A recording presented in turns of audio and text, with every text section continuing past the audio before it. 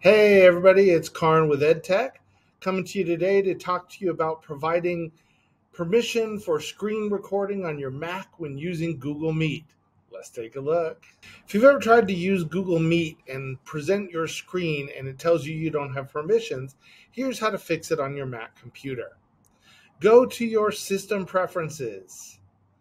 In your system preferences, go to Security and Privacy. Unlock your Security and Privacy tab using your password.